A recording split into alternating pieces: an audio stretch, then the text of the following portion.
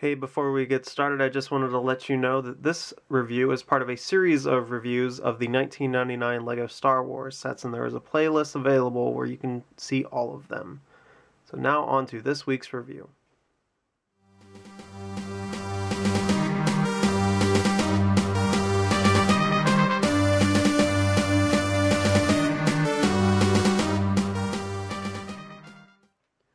Hey, what's up you guys? This is MCLegoboy here with 7140 X-Wing Fighter.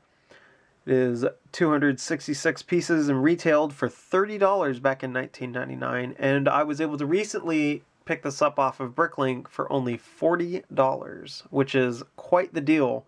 Like, only going up $10 in 20 years, that's a good deal, man. And it was the set that made it official that I had every 1999 LEGO Star Wars set, except for that one Mindstorms thing, but again, it's listed in Mindstorms, not Star Wars, so I'm not going to worry about it. And kind of gave me the idea, well, you know, I'm bored, might as well try and get all the reviews made of all the 1999 sets. If I ever get around to getting all the 2000 sets, and maybe just the play sets, I'm not going to try and get the Ultimate Collector stuff, at least not right now. I don't know, maybe. But anyway, let's talk about some interesting things when it comes to minifigures. So, here we go. We're going to grab R2-D2. This is the old version of R2-D2, where his head was only printed from the top, only went that far down. And it looks the most like R2-D2 in my opinion, because this is what I grew up with, and I'm hungry. I haven't eaten breakfast. I really should have. But something interesting is that the instructions, just like the lightsaber or Qui-Gon's hair, show the prototype of R2-D2. And as you can see, there's a big difference. They actually decided to go more accurate on R2-D2 instead of make it easier on themselves and just have the same pad made twice so that you could have a blue one and a red one. Because this design in red shows up later in the Y-Wing. And was used at a couple other times for other people.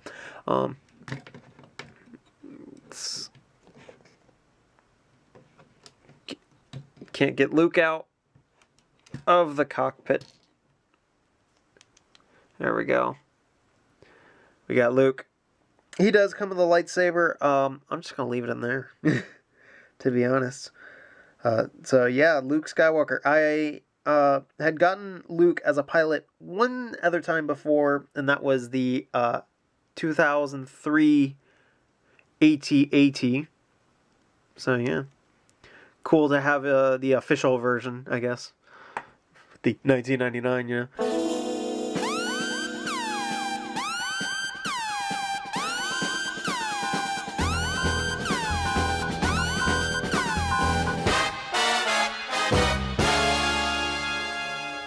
His lightsaber's down in there. This is how the cockpit is designed, you guys. He just sits down in there with his hands down. He can't even look forward. But there are little panels for him to control. And then you've got the great, I don't know what it is, I guess the screen showing what's on his radar, or like his targeting, that's what it is, because there's the targeting computer, but then there's the actual monitor that shows the targeting happening. We have a Rebel technician, at least I think that's what it's called. What is it called in here? Let's take a look. He's called nothing. R2-D2 gets a name. Biggs Darklighter gets a name. Luke Skywalker gets a name. This guy is a nobody. It's pretty funny. And also sad. My heart goes out to you, Rebel technician. But yeah, this guy, he's got an old, like, Western or old castle face. Big old mustache. Some stubble going. Very American. Very, you know. Well, maybe. I don't know. Could be a British thing. I don't know. They filmed the movies in Britain, and there were a number of actors that were English that they dubbed over, and they're like background people. They're all British. So you know, there might be somebody in the background with a giant mustache. We can come up with a name for that guy. Finally, we have Biggs Darklighter. His helmet looks great. And he was only recently remade for the X-Wing back in 2018. And he just uses a generic mustachio face. Oh no! It's okay. Biggs Darklighter gets to die. In the movie, he gets to die on my review. Spoiler alert! There we go. But yeah, mustache. Just a standard minifigure mustache from the 90s. And probably earlier. Come on, sit down. We got this fun little tram that can run around. We've got this box that's composed of 2 bricks. I have no idea what it is. It could be a giant battery.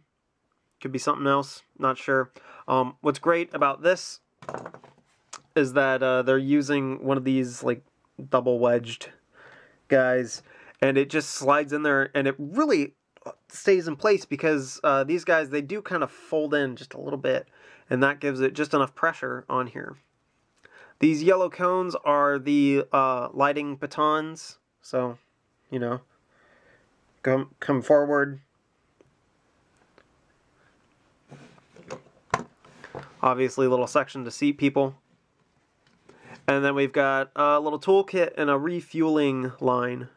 So take that off, start plugging it into the X-Wing somewhere.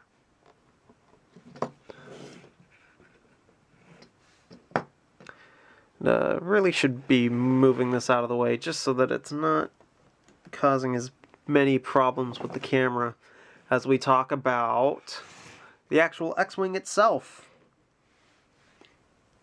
So what I love about this is it's gray. This is one of those things to where it's like, okay, what is the color of an X-Wing? Because it looks gray in space, but then if it's on the ground, it also kind of looks a little gray. They use white now because it's also a very light gray, so it kind of looks white. Honestly, the best color was probably Thok white. If you're a Bionicle fan, you know who Thok is.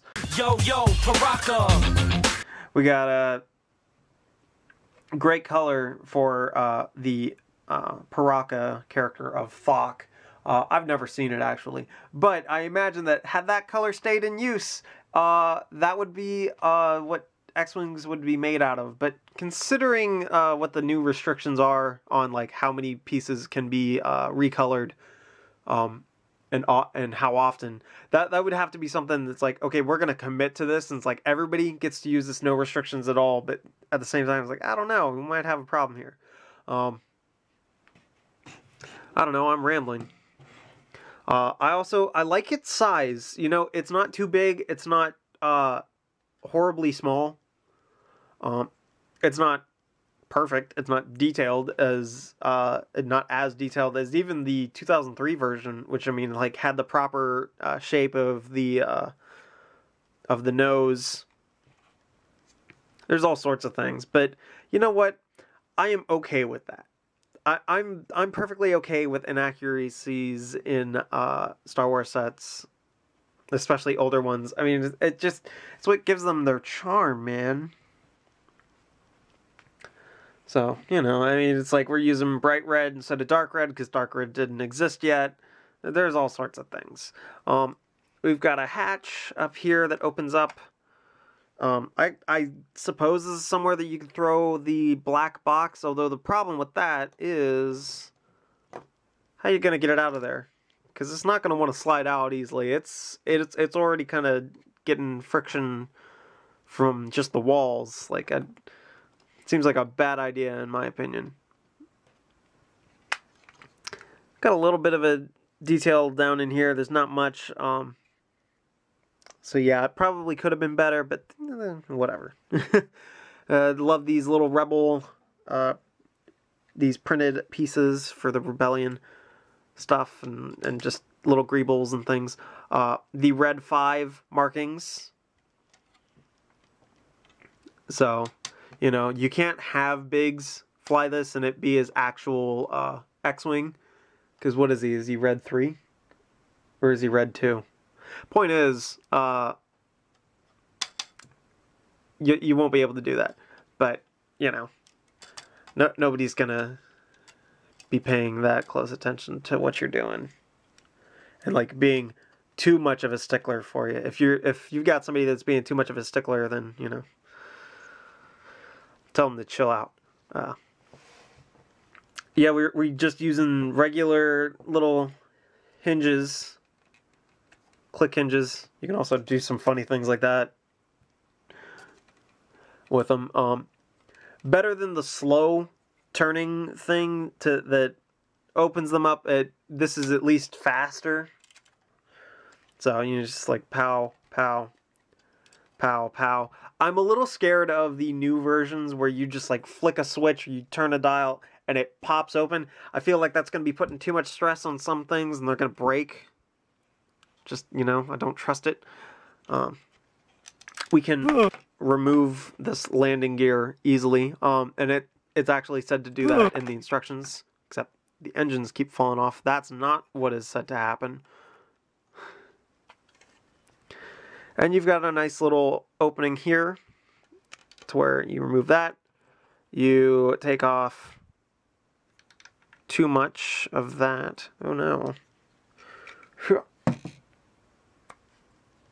That was not supposed to happen. We were supposed to get the leg to split off like that. I mean, like, I suppose you could throw Luke's lightsaber in there, but the problem with that is that there are these holes there and there where the blade, if it caught into the studs, it can slide all the way in either direction, and it'll be harder to get out. However, I have found that it's a great place to store the front landing gear. Back landing gear you can't really do anything about, so you might as well just leave it on there. To be honest, it doesn't get in the way. And, you know, it kind of makes it a little easier to hold things right there.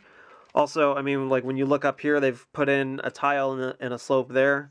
On this, on the underside, they didn't put in any sort of slope. I have no idea if that was actually in frame before or not. And there you go. So they put in a tile and a slope there. Well, they didn't put anything here, so it's obviously got enough room to go down there. You can also hyperextend these wings to make it a super X-Wing. Make it look really silly.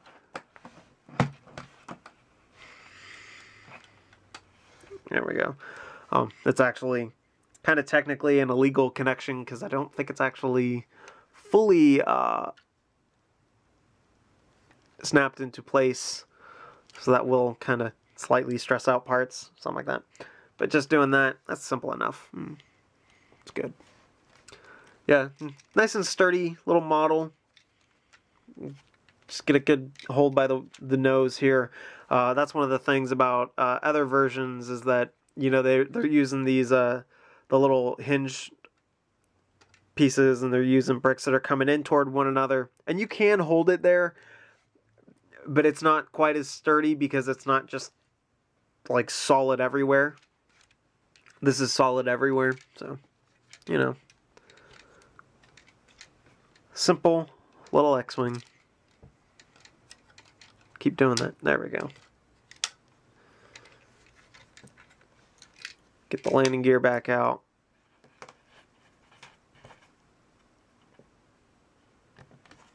Do that. Third one in. Do that.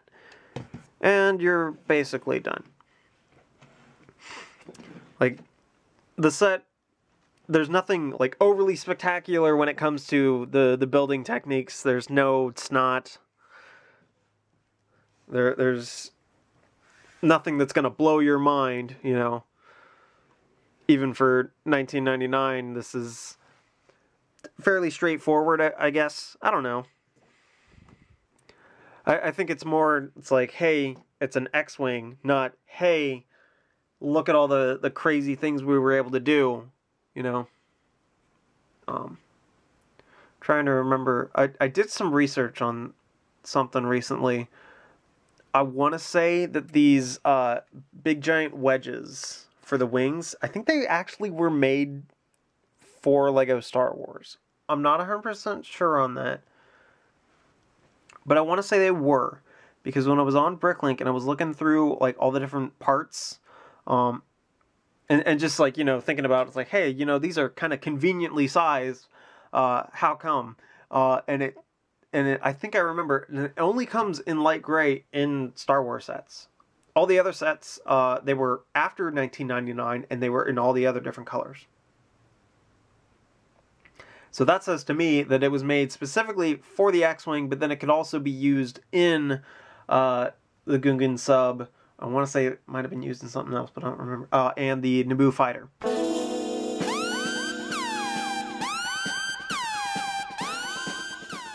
Is there anything else super interesting to say?